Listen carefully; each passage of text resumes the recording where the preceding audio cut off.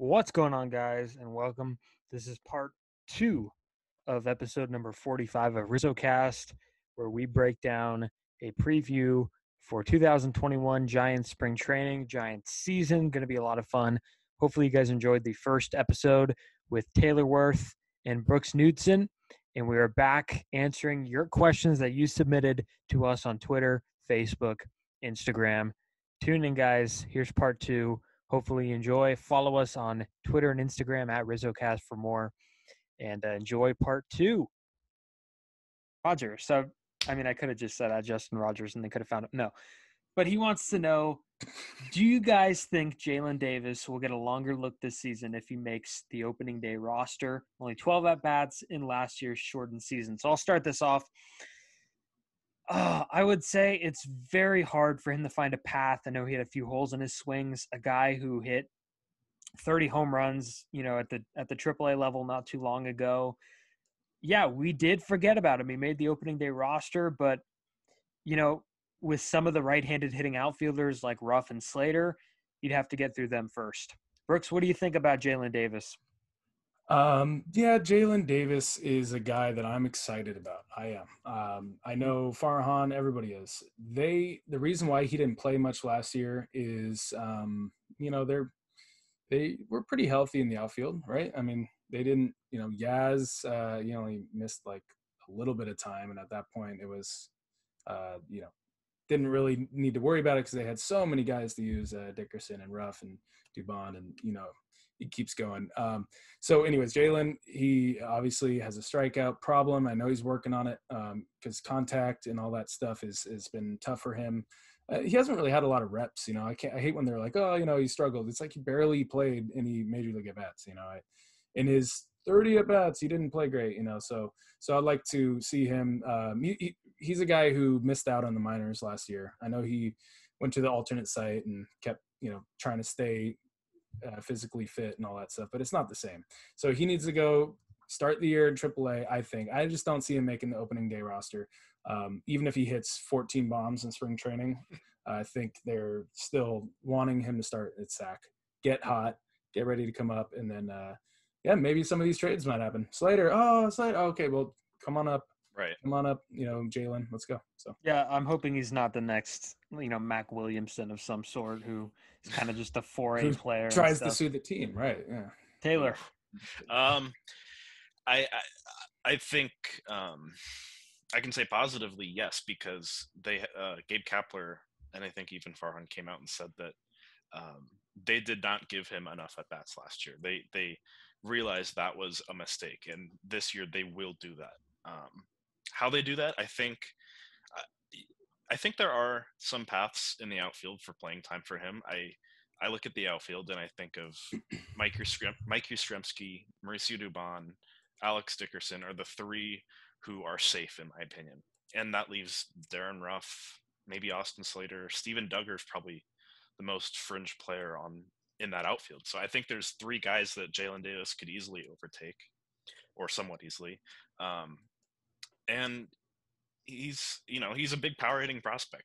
The team this year, I don't anticipate them having the same success with the long ball. So I think their hand will be forced at some point. And if it is, they need to do right by him and not give him, 13 or however many at bats it was, a cup of coffee with the major league team, basically. An espresso shot. Yeah. So I think they've come out and said that, but I think if they do, they're going to need to be patient with it. Yeah, had an opposite field home run opening day or the next day at Dodger Stadium. The walk-off too in 19, right? Yeah. First big league home run was a walk-off home run. So, yeah, maybe there is a path, as Taylor mentioned. Here's a question here from Darcy Soga, who asked a few questions. First Soga. Yeah. First one here is, how do we feel about Duggar? And this kind of goes into the Jalen Davis discussion. I mean, Taylor briefly mentioned Duggar there. I don't see it. He's a great outfielder. He's a great base runner. But there's so many guys in the league that are like that, and they don't come at a premium. If he hits, he's on the roster. That's the bottom line. But being a left-handed hitter, is one thing, but you got to have the splits to go along with it. And if he's not hitting both left-handers and right-handers, I just don't see him being included on the roster at all. He's had injury history with the shoulder problem, the same right shoulder I think it is that he's been dealing with. I'm not too high on Steven Duggar. Brooks. I'll just say, he survived a couple DFA rounds for the Giants. Mm-hmm. Trevor Gott recently. Before that, Basabe. And the reason why Basabe cleared and got outrighted is because he was out of options. So Duggar does have, I think, 3 options remaining. So I think if they are going to DFA Duggar at some point, I think some team will definitely take a shot at him because he plays a kind of tough to find position at center, and so far the Giants have kept him around because even with everything, your center fielders are Dubon. You throw Yaz out there, but I think they prefer Yaz and right, and then you start going to putting Slater out there. I think he can handle center, but I mean they're keeping Duggar around so far because he plays center field. Yeah, and Jalen Davis could play center also. Right. I think with Duggar, last year was when he made that swing adjustment to kind of. I think he kind of emulated Cody Bellinger. I think was who he was trying to adjust his swing to, and I didn't see it translate. I don't think he got a ton of at-bats last year, but the ones he did, he didn't look very impressive. And like you said, I think he's just, he offers you speed. He offers you probably some pretty good defense, but I don't know. There's not a ton of upside with him. And I think, like I said earlier, he's probably the most expendable outfielder on that roster. Yeah. Yeah, it's going to be interesting for sure to see what happens with Duggar because I know he's on the roster for a reason. And, I know he got plate appearances last year because Belt was hurt. I think Dickerson – well, I don't think Dickerson was out. Oh, Belt and Longoria started the season off right. On the DL. So that's why Duggar – 10 days. Yeah. Dickerson had fake COVID. That's right, yeah. Yeah. He was false positive. With, reporter broke a certain story that was not true. We know who broke the rules. Yeah. And anyway, Darcy asked another question, and this is a good one here. And this is a guy who I forget about all the time. She wants to know what would everyone's feelings about Tyler Beede coming back this season, assuming he's healthy and prepared. So we mentioned Beede beforehand, probably All-Star break-ish, maybe before, maybe a little bit after. Hopefully earlier. Yeah. He's on a throwing program from what we've heard. He's a guy who's always been stuff. He never has command of the fastball. He gets himself in too many hitters' counts. His secondary stuff is good. I think we saw him throw 8 innings against the Mets last year or in 2019, I think. He, if he's a guy who has consistent strike zone command and he could throw some of his secondary pitches, he's got a great slider. First strike, he could be a guy who is maybe a transitional rotation piece from, this kind of restocking period into kind of a new, completed pitching staff. Maybe he's that transitional guy. I don't know. Taylor, what do you think, in terms of the outlook on Tyler Beede? So I don't remember exactly because it feels like it's been so long, but the last time we saw him pitch, it wasn't good. So I think right now, if you're the Giants, you view Beede as if he's starting games for you this year and he's close to average, I think you view that as a win. Anything you can get, I think you view as a win. I think the expectations should be pretty low just because there's not a lot of positive tape to go off of, but he's still a young guy. He's still a very talented pitcher, and he could surprise people, but I think the safe way to go about him is to just don't expect much for now. Mm-hmm. Brooks? Yeah, I'll keep it short, but they brought in guys because even when Beede is they brought in starting pitchers because even when Beede is back, you can't rush.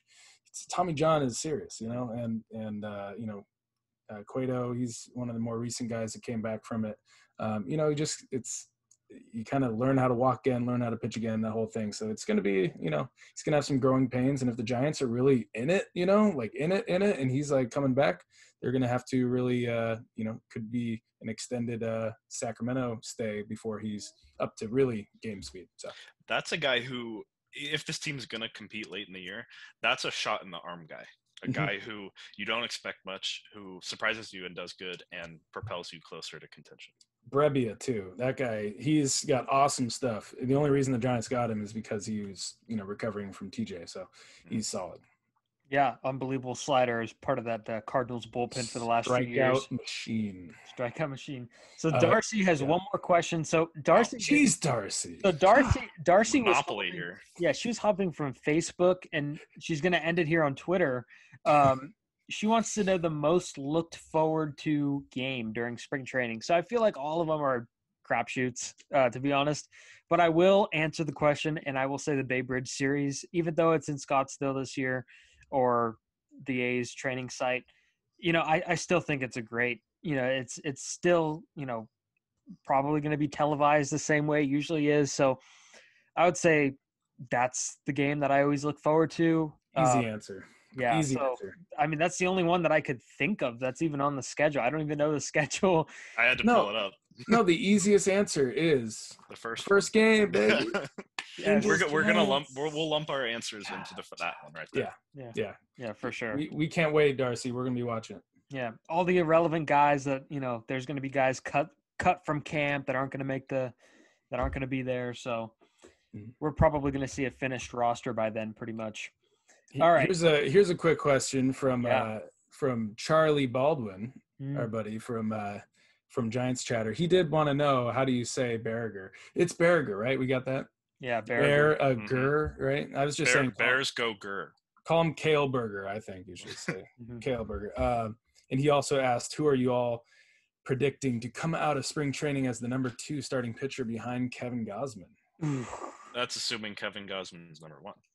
He is. I think he is. Let's just go with that for old Pete's sake. I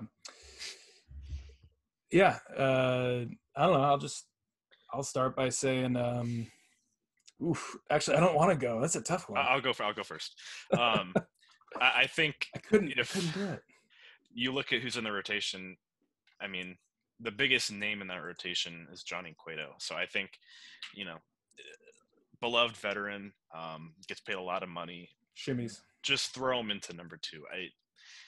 You're not paying him that kind of money to put him, as a 3rd or 4th starter. So against other teams' number 2s, you want Johnny Cueto out there? I mean, and I think he has the most upside. Last year wasn't very good at all. So Cueto versus Bauer? I mean, above everyone else, I think, it would be more like a nod to Johnny, just because, Yeah, it could be his last year with the Giants, most likely. And he's a big name, so I don't know. Maybe there's a little bit of ego in there, but I think my money's probably on Johnny Cueto. And, sorry, let me just add real quick. He did make 12 out of 12 starts last year for the Giants. That's a Jeopardy question in, 8 years from now. Who made the most starts for the Giants in 2020? Johnny Cueto. Yeah, sorry to burst the bubble, though, but Bauer's not starting game 2. Bauer's going to start game 3, I think. Yeah, that must be nice. I saw something where 3. I saw Bueller pitching 3rd or something. I don't know. Who knows? Kershaw still gets it. Either way, it's all incredible what the Dodgers are doing. Either way, their bullpen's going to blow it anyways. Yeah, for sure. Speaking of bullpen, who do we think? We got a question here from Chris Corbett. I don't want to get his name wrong. Chris Corbett. Come on. How do you screw that up? Corbett. Chris Corbett, baby. So he wants to know what the bullpen's going to look like. Yeah. What do you guys – this is just so much to get into. I'll kind of abbreviate that question there because, save us some time here. Who do you see who do you guys see in kind of like late I'm screwing up my English here. You're fine. Late leverage roles. Because, is it Tyler Rogers again, who's overused so much? He's changing his walk-up music to kind of portray that. Who's the guy that, you kind of turn to in big situations? Jake McGee, is he going to close? Do you even have a closer? What's going on in the bullpen? Sorry, really quickly, I'll go with Alex Wood as my number 2 guy. There you go. Just for who, for whatever. Just Mhm. I like if he's on, he's on. So we'll go with him. Bullpen. Yeah, I mean, if we're just talking about like late inning guys, definitely interested in a guy like Whistler. He's really found his home in the bullpen, so he's on his 6th team and since 2018. Can you believe that? He's just been on all these teams. So a lot of teams didn't want him. A lot of teams wanted him. I'm looking forward to that guy. I mean, you got to think of Harlan Garcia is going to be out there most likely. Reyes Maranta, if he's healthy, definitely out there. And then Jake McGee. And then I like Tyler Rogers as a lower leverage guy. I really think Rogers was underappreciated last year. He did have his moments, rough outings against the Dodgers and whatnot, but he to me is a guy that can definitely help bridge starters to the late guys. Yeah, I in terms of late game, the most important innings, I think it's going to be. I think right now Reyes Maranta, if healthy, of course, is kind of leading the pack for the closer. Forgot about him. And I think also Jake McGee, he's had plenty of experience in those late game roles, so I think him as well, and Tyler Rogers. But for the bullpen in general, Gabe Kapler said that it's pretty much set except 2 spots. So I think right now the guys, this is a little bit kind of off topic, but the guys who I think are guaranteed are Reyes Maranta, Tyler Rogers, Jake McGee, Harlan Garcia, I think, and then probably Wandy Peralta. And then after that, it's kind of a crapshoot. But, I think they have an idea of what they want to do, but they're never going to come out and say it. They have all these guys that have options too, right? I mean, even Tyler Rogers, I think a lot of people keep getting confused. They're like, oh, I think he's out of options. He's got 3 options remaining. He just took him forever to get up to the big leagues, and that was on the Giants. They had so many productive years in the minors, and they kept overlooking him. So he's got options. So does Selman and Peralta. And once Tropiano gets added to the 40-man roster, they can send him down to SAC anytime. Just keep going. And Reyes Maranta, he might not start the year. If they're just saying, hey, you're just coming back from injury, go to SAC for a month or a couple weeks and get ready. Who knows? But, yeah. I saw a picture or a video of Maranta walking in, and I swear to you, I thought it was Pablo Sandoval with the mask on. They just look so much alike, same kind of stature, same size. Sandoval, of course, is in Atlanta, I think. Yeah. But Maranta's got a better game face, though. Yeah. Pablo's just cheesing it all the time. Maranta's just like, bearing down. Yeah.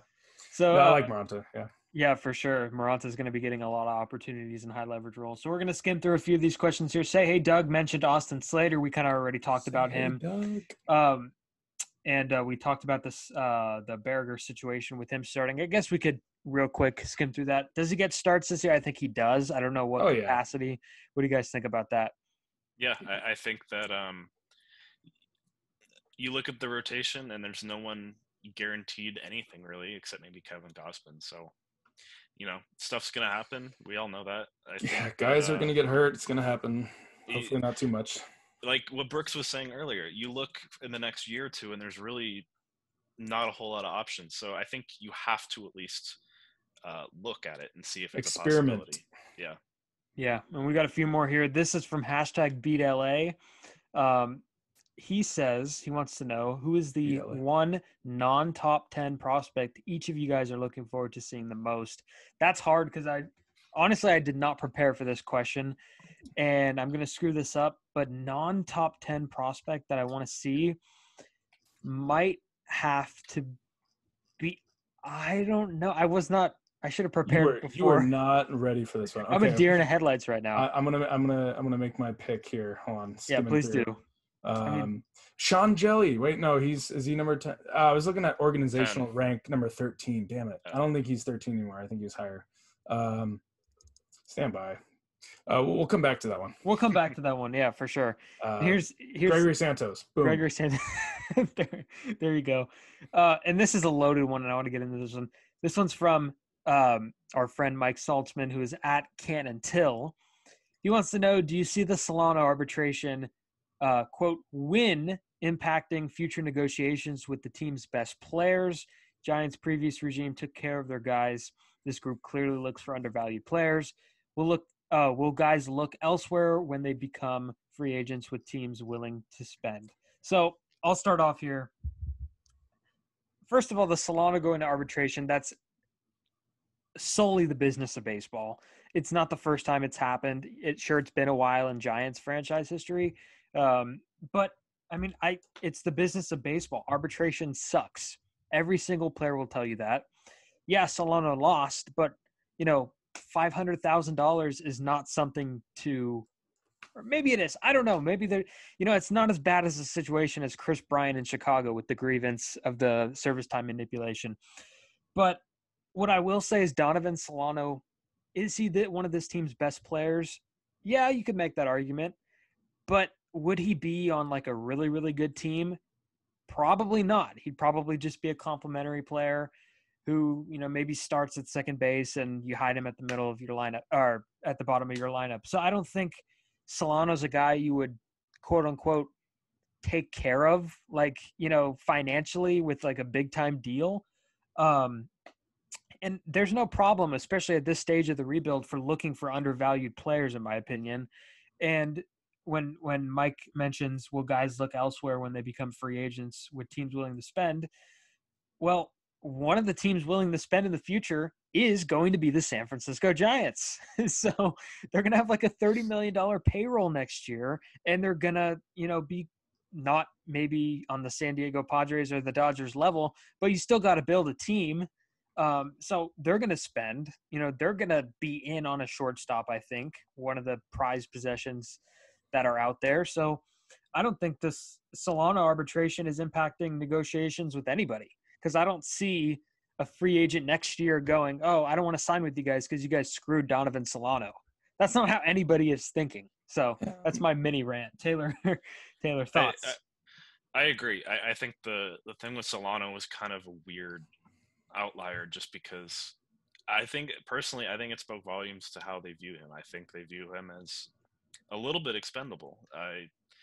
If he matters that much to you, after what he did last year and the year before, you should absolutely chalk up the $600,000 to re-sign him. So I think that is kind of a one unique situation that I don't think will be a problem moving forward.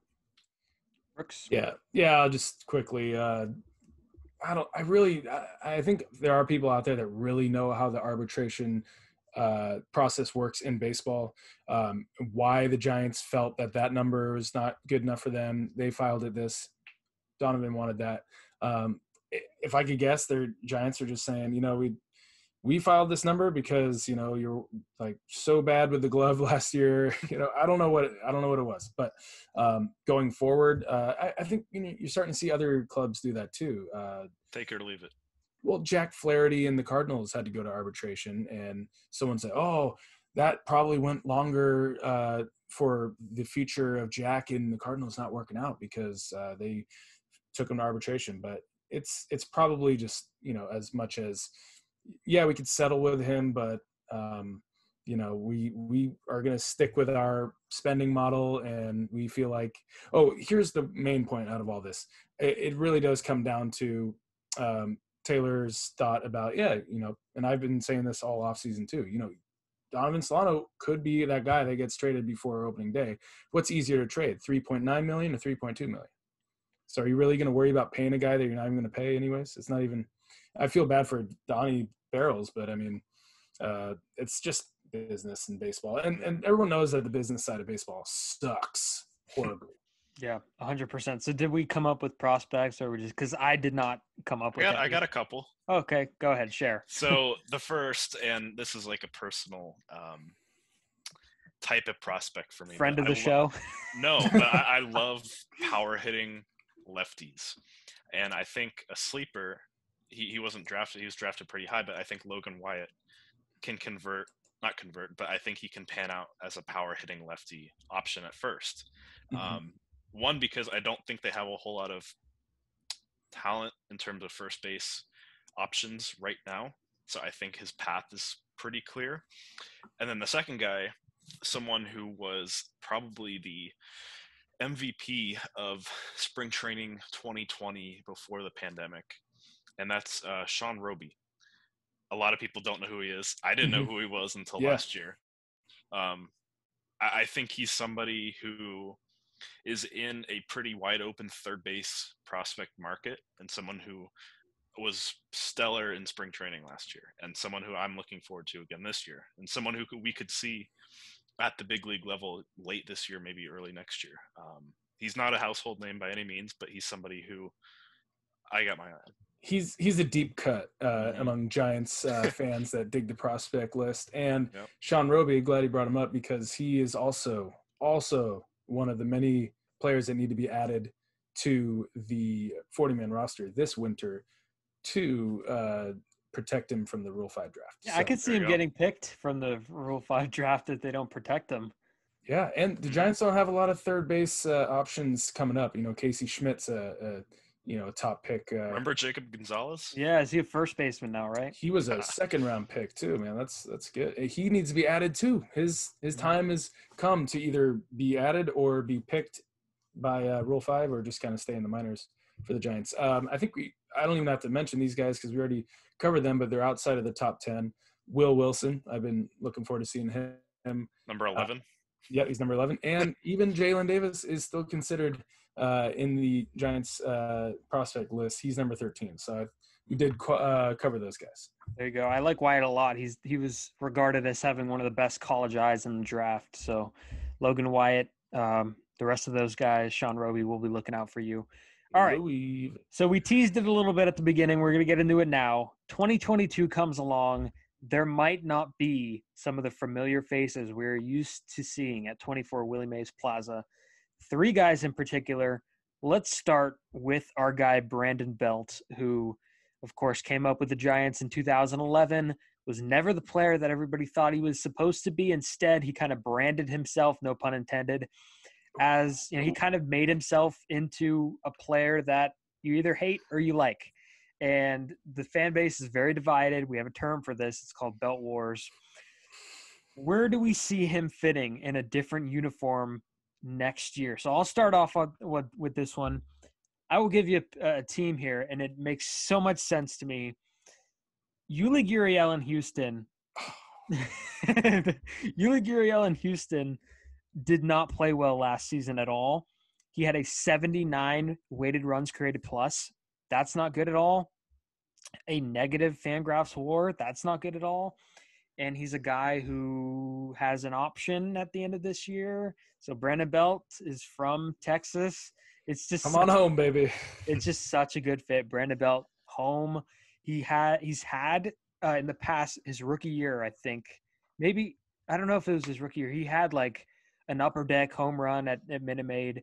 Saw Brandon Belt coming back home. Brooks, I saw the sigh. Did I take your landing spot? I probably would have followed the exact same script as you. So I'm going to pivot because I was going to go with the Astros as well. Not only being a Texas-born, not only playing for the Longhorns, but, he is probably better fit there. The American League, you get a lot of these first basemen that are half the time they are your DH, like your Albert Pujols. So they have, not a lot of good defense in the American League at first base. I feel like I could be wrong, but I could definitely see Belt going to the Astros. And then since I'll kind of toss a different team out there, let's stay in the Lone Star State, baby. Texas Rangers. Brandon Belt, find your new home in Texas. I mean, right now they got Nate Lowe. I don't know. I don't think they have any big block there at first. But I will say pretty low. Yeah, pretty low on the national ranking in terms of first baseman. I'm so sorry, Lowe. I don't even know. And I don't know. I just want to say a lot of people, especially on like Giants chatter, a lot of people still, love Brandon Belt in orange and black, and there's not a lot of, they have some options for, the Giants in the next couple of years at first, but they don't have like a guy that's waiting in the wings. So yeah, Flores will get reps there. So I don't know. I don't personally see Brandon Belt coming back to the Giants. So I'll go with a team like the Rangers. I mean, with these three guys, we're going to piss off so many people. And no. I'm so here for it. But I think Brandon Belt is the chances of him re-signing with the Giants are probably at 0. I don't think he comes back at all. I think I just get that feeling that they don't view him as part of the future, not even the immediate future. And I think about a team for Brandon Belt, and I'm instantly drawn to the AL East, specifically the Boston Red Sox. Oh, okay. I thought you were going to say Tampa Bay Rays. Okay. I thought he was going to say the Yankees. Yeah, I feel like the Yankees do have options there, right? You can't shave that beard. Oh, true. Oh, that would look weird. I think about the Red Sox, and I think that I can just envision him in a Red Sox uniform, and I don't think they have a guy who's starting every game right now. Mitch Moreland was on the Red Sox, so I think now he's on the A's. That's the first team that instantly just pops into my head for Brandon Belt. I could see it, and I also wanted to add, Brandon Belt will still earn money because of he does a lot. He's a sabermetric darling. He'll give you 2 to 3 WAR probably every year, and the defense alone is enough.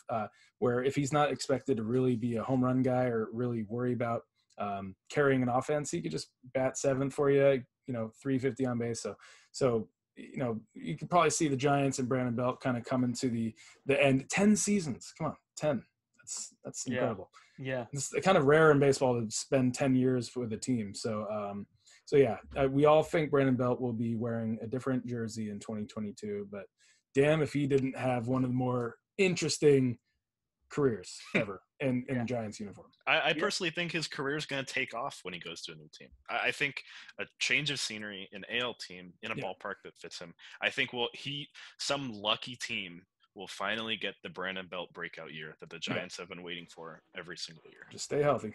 Yeah, and I think the Giants finally, he didn't have the counting stats last year because he only played against right-handed pitching. Granted, nobody had the counting stats because it was only a 60-game year. But except for God, he really thrived against right-handed pitching, and it'd be interesting to see how teams play him. But I do think a multi-year deal would not be shocking for Brandon Belt. All right, we got him out of the way. Let's go with the kid from the East Bay, Brandon Crawford. And this one, for a lot of people, kind of in his circle, hurts to maybe see him move on. But again, a guy, we remember him in Milwaukee. Like the weekend that after Buster Posey's injury, Brandon Crawford comes up and hits a grand slam for his first big league hit in his first big league game. Sean Markham, indeed. I don't know why I remember. Yeah, and of course, 3 Gold Gloves later, 2 championships later, here he is as kind of a below average bat now, still very good defensively. Where do you guys kind of see him fitting? Because I know this is a really, really interesting one because there's so many good shortstops out there next offseason with Correa, Story, Seager, the list goes. Didi Gregorius, I think, as well, is back on the market. Where do you guys kind of see Crawford heading? Go ahead, Brooks. Yeah. And I kind of picked this question because I did see an article out today about Crawford saying, you'd like to spend, you'd like to continue being a Giant. And, I get, I think a lot of players will say that, but I actually believe him because we know his history. He's been East Bay and a guy and a Giants fan his whole life. So why would he not want to stay? And especially because the Giants have exciting seasons coming up, if you want to be around for that. Besides Will Wilson, there's not a crazy amount of shortstops in the Giants system knocking on the door, but you do have a ton of shortstop free agents next year, and the Giants have a ton of money. So you got to think that they're probably going to spend on one of those guys. And I'd like to say, I think half of those shortstops will go back to their old team, like a Corey Seager will probably go back to the Dodgers. Who knows? So you got Brandon Crawford. You think if the Giants wanted coverage at shortstop next year, I think they'll just go with Dubon or in-house or a one-year guy. And I don't think Crawford's that guy. I don't think he's going to be wearing a Giants uniform next year. I see him going to Disneyland on the weekends, playing for the LA Angels. Sorry, not weekends, Thursdays and Mondays. Thursdays and Mondays, Crawford and his 4 kids will be going to Disneyland, California Adventure, and he'll be playing later that night at Angel Stadium with Mike Trout. Solid offense over there. They really are strong right-handed batting offense. Everybody with Rendon and Upton and Trout. And I think outside of Ohtani, they really don't have any proven lefty hitters over there. So, and Angel Stadium is a bandbox. Crawford, you're not going there to try to chase another ring. I don't think so much. I think he's just going there to go play ball. He's an LA guy because he went to school in UCLA. I just totally think in my mind, I could totally see him playing shortstop for the Angels. It just seems like somebody that is going to be sticking in the, in California. He's got his family and stuff. So I see Crawford on the Angels. Farhan Zaidi was brought in to do the dirty work that the previous regime would not do. Yeah. They're gonna have to rip off some band-aids, and I think Crawford's gonna be one of those band-aids, and it probably won't feel good for him and probably the Giants and obviously the fans. But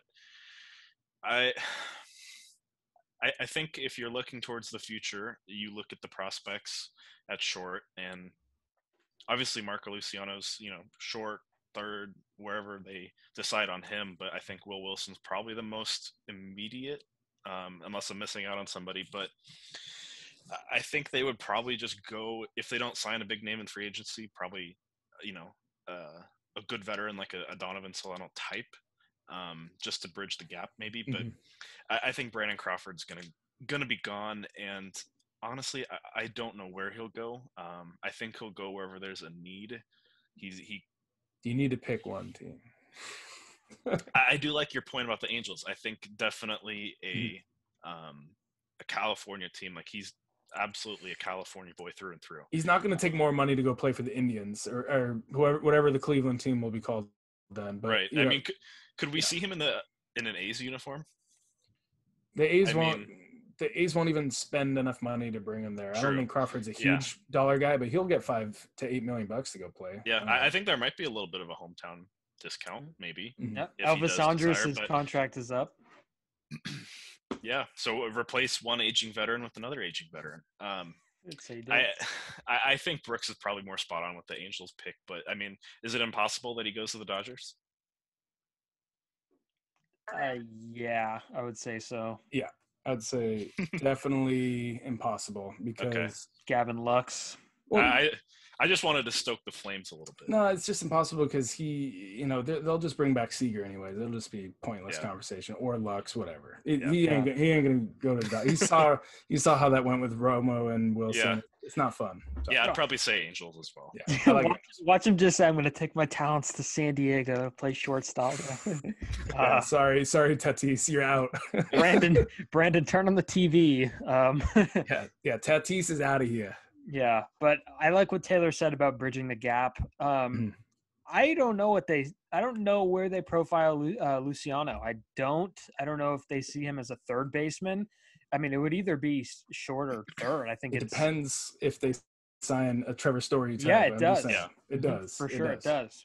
But this is going to be an interesting one. We mentioned Trevor Story. I see him going to Colorado. I mean, that's a little bit of an interesting fit. They're going through a weird phase right now. I think Colorado would have there'd be one exception that maybe he wouldn't go there, and it's if they decide to move Brendan Rodgers to back to short, because I know he's played a lot of second base. He was their former number 1 overall pick, or first round pick. He was up there though, top 10 I think. But I like the fit. I mean, he's hit pretty good there. He's hit a lot there. He's familiar with the ballpark. People like hitting there. It's crazy. I don't know why. No, but Crawford just makes a lot of sense in Colorado. I mean, it's not like they're in win now mode. He could kind of relax, maybe reestablish himself. He's never going to reestablish himself to, 2015, 21 home run Brandon Crawford, but, maybe down the line get a ton of 1-year deals to finish out his career. Hey, if Pilar can hit 21 bombs, so can Crawford at Colorado. I'm just saying. Yeah. But I don't know if he likes the infield dirt in Colorado. Wait, what about the Mariners? What's their shortstop? They have J.P. Crawford, right? J.P. Crawford, Oh, yeah. Crawford and Crawford platoon. That would be, who's playing short tonight? Crawford. I like it. Good one. That's funny. All right, let's end it here on another player? I think there's another guy. Gerald, is that his name? Gerald. Gerald. Guys, this one's going to be hard for a lot of us. I don't want to say canceled, but that might be the result of our fate after this. But Buster Posey, man, Rookie of the Year, MVP, Gold Glove. We don't have to go through them all. We know how great he is, the leader of this team for so many years. I'll start off here. No, actually, no, I don't want to start off because I have a banger here coming up very soon. Taylor, why don't you start us off here in terms of – because then, since the position you're in, people can forget about what you said because it will be fresh in their minds with what me and Brooks said. So I'm used to all the heat. So yeah. Farhan Zaidi and Scott Harris, who I always forget exists, they were brought in to make the tough decisions, to not dish out tons of money to these aging veterans who people love. I think Buster Posey is the one exception.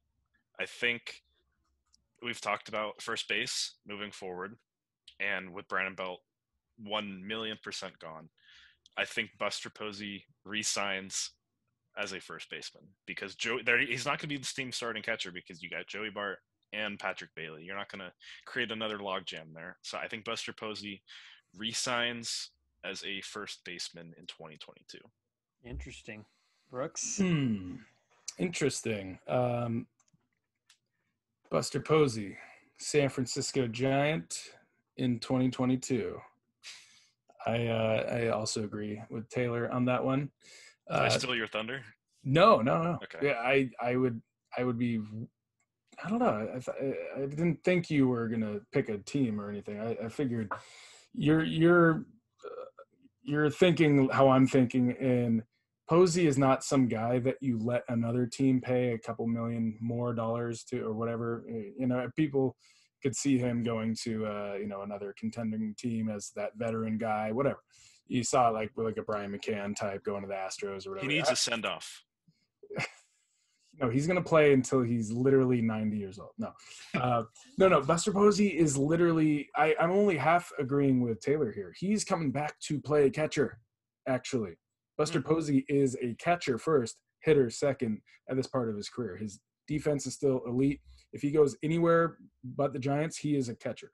So why would the Giants not view him that way? The guys that are looking at every stat and saying, Joey Bart is our catcher coming up. Kurt Casale's under contract. We got Chadwick Trump. But who is the best catcher out of all four of those guys right now? Buster Posey.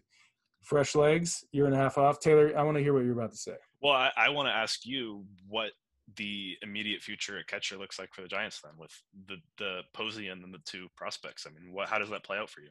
Consider Patrick Bailey, a couple years out because, he hasn't played one professional baseball game. So I don't even want to hear his name right now. He's not Joey Bart, your first baseman? Yeah, anytime soon. With Bart, how does he share with Bart? Like what happens there? Okay, so you have a Joey Bart who is not a Farhan pick, who I don't agree with trading him right now because I think that would be a complete what the hell. And you'd be trading him at his lowest possible value. But I'm not against the idea that he might be traded at some point because he is a asset. He is a catcher. Joey Bart should not play one freaking game at first base, I think. I'd rather have Wilmer Flores out there than Joey Bart. Joey Bart is out there because he can hit the ball really far, and he's in. So we're told.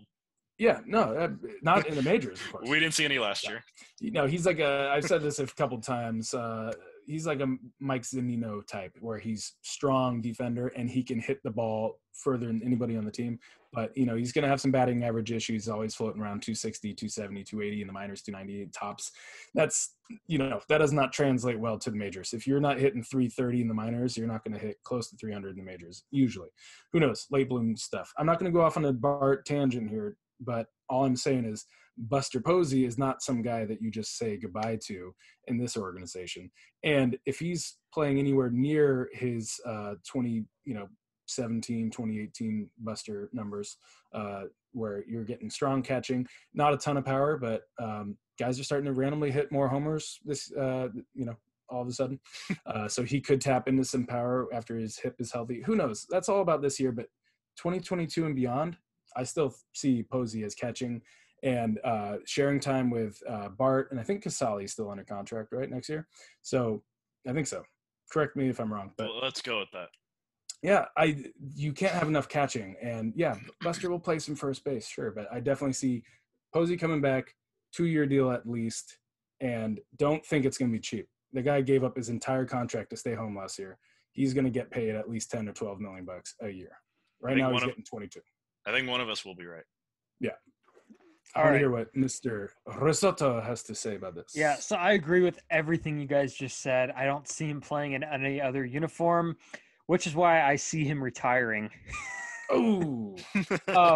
Going back to throwing diapers in Leesburg, Georgia. I mean, here's my reasoning with that. And maybe I'm listening to our pal Mr. Ruderman a little bit too much on this. Mr. Ruderman, if you're watching this, Steven, hello. Can't have enough Stevens. Here's the deal with that. He takes a year off, and we don't know the effect. I mean, Ian Desmond enjoyed taking a year off so much that he's taking another year off. So I don't know what the effect that has. I mean, you get into kind of a routine. Sorry, after he traded Arenado, he took the year off. I was like, I'm not coming back to this. Sorry, keep going. Yeah, exactly. And if Story's gone, that's another reason why he doesn't have to come back. No, but, okay, yeah, exactly. but like, I mean, I don't know what that does to you mentally. I don't know if that, because you get into a routine, you get used to, being with the children. I don't know if like he would get, kind of eager to get back to that, halfway through. So I just don't know where his head stands. Do I think that he's excited to be out there now? Absolutely. I mean, he looks great. He obviously is happy. Otherwise, he would opt out again. So I think he wants to come back. I think the one thing that I would say is that I do hope that there's fans in the stands to wish him goodbye, even if it's not 42,000 people. I still think that in Buster 2025, Posey, yeah. But I don't know if that's a hot take or not, but I'm sure it is. But and Fuego, dude. I think on the surface it would be, but I think that's probably a really excellent piece of speculation. I think that after kind of retiring for a year, he got a taste of that life, and I think that if you're a player at the twilight of your career and it's almost over, there's a lot of questions about how will retirement be. Will I be happy? Will I be content? And he kind of has those questions answered in a way, because he sort of experienced it. So I think that Steven's definitely onto something where he may lust for the days of staying at home. Yeah, and I do think that he's not going away though. I don't think he'll go away. I think he'll, in a perfect world, I could see the guy taking a job with Major League Baseball. I think he's perfect for, some of the leadership they need. I mean, he's gonna be the head coach of Lee and Addie's baseball team. He's gonna be raising his new 2 twins. I mean, he's again, like Taylor mentioned, and I said before, he got a taste of it, and I don't know. We don't know if that's gonna wear on him. If what am I doing at one point in the year? The Giants aren't doing too good. We don't know where his head's going to be at. So that's kind of why I mentioned retiring. But, if I were to pick a team, it would be the Giants. I just don't see him playing anywhere else. So that's where I would go. I'll simply add to your retirement take that, obviously anything is possible. I still see him as it was a family, very strong family, issue. I don't want to say issue, but having premature babies is it's intense. It's like it's a lot of work. It's stressful, and also it was kind of a BS season. You saw how the negotiations were going. Everything got 80 games, 90 games, 70 games, 60. It was just like sign of what's to come. Well, it just made sense for him to opt out of that. Other guys were David Price opted out, Ian Desmond opted out, and he said his wife said, "Come on, we just had these twins adopted. Let's go." So he made that decision. First year without Bochy, first year without Bumgarner. I'm sure it was just like, I'm gonna go take care of the family. So just to settle in on my point here is he was opting out of kind of a weird alternate universe baseball season. But he is a baseball lifer. I don't see that guy stop playing until his body completely shuts down when he's like 40 or something, or officially becoming a manager and just. He loves his family, but I bet you he's still doing baseball 7 months here, 8 months here. Yeah, and before we wrap up here, I want to do another point here on Posey real quick. Mm-hmm. He's accomplished everything you could possibly accomplish in baseball. He has every accolade you could possibly accomplish in baseball. I don't know what the Hall of Fame means to him. I don't know if it means anything to him, to be honest with you. All I know is that this guy – and hear me out when I say, because I've been critical of people that have been on the retired numbers train. Are we going to have that debate? No, I'm just going to go through. What's going to happen right now? No, I'm just going to go through this real quick. But we've never seen a time in Giants history like the 3 championships, which is why I think they do things a little differently in terms of number retirement. And I think the only guy I would do it for is probably number 28. So I will leave it off there. I think Posey's kind of the only guy you could do it for. I know Madison Bumgarner, Matt Cain, and Hunter Pence, those guys were important, but number retirement is as good as it gets, and I think you give Buster Posey that honor. All right, this was a great show, guys. This was really fun. That was awesome.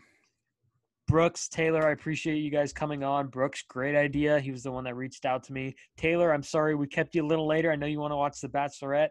I know, we're all adults here, but Bachelor, and Brooks has adult response. He has like a wife and kids or whatever. I just got to go watch The Bachelor.